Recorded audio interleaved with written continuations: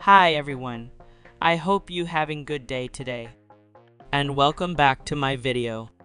Do you want to install alternative Scarlet? If you do, on this tutorial, I will show you how to install revoked apps with Esign Scarlet alternative. Navigating the world of IOs, app side loading, and signing just got easier with Esign. A revolutionary IP signature tool that empowers you to install apps directly on your iOS device without the need for a computer.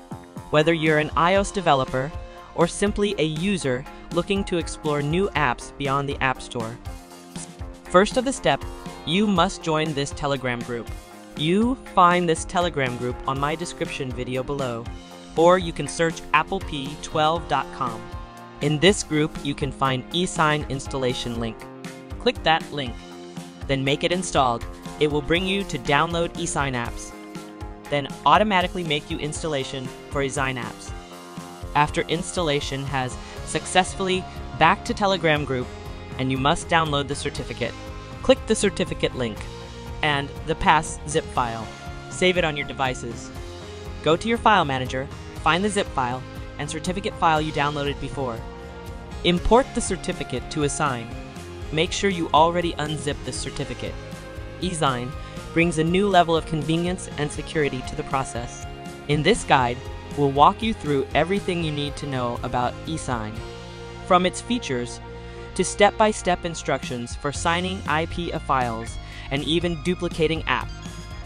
Input the password, form the group. Then click OK.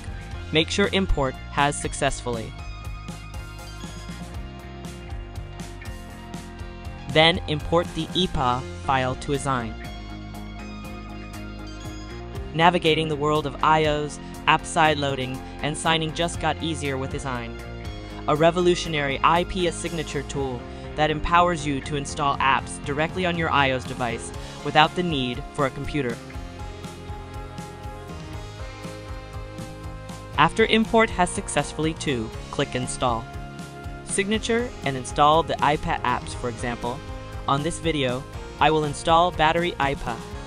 Then click Signature, like this video, and I will test the iPad apps was already installed by Esign apps. The Battery apps. iPad apps was working right, running normally. Thanks for watching this video. You can make the comment on this video below. Don't forget to subscribe this channel and like this video. And see you next on my another tutorial video, guys.